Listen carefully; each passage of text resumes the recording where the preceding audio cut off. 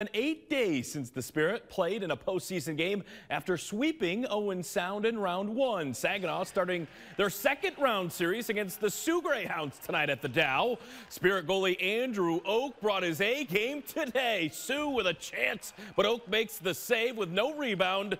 More on him in a bit. Second period, no score until Hunter Hake going to get to the loose puck. Fires one that squeaks by the goaltender. Saginaw strikes first. It's 1-0.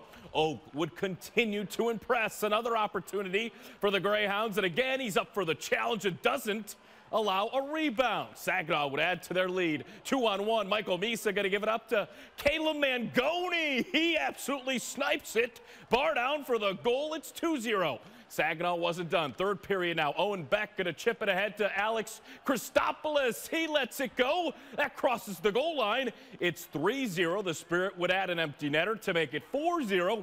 But this game was all about Andrew Oak. He faced 39 shots and made 39 saves for a shutout. After the game, there was certainly some jawing as Saginaw takes game one 4-0. As a goalie, you kind of want to get a lot of shots and get into a little rhythm before, the heavy stuff starts going on. So, it was a great game overall. My defense was awesome. So from top to bottom, I thought it was a great game. And you always want to start strong, from a team perspective. But, it's a feather in Oakie's cap.